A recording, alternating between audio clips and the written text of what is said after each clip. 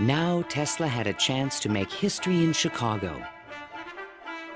His large AC generators would supply all of the fair's electricity and prove that his system would work on a large scale.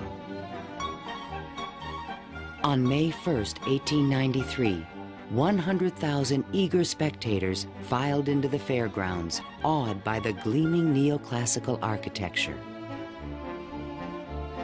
Night fell. President Grover Cleveland pressed a button, and the fairgrounds exploded with brilliant tube lighting and multicolored searchlights. The most incredible display of lighting the world had ever seen.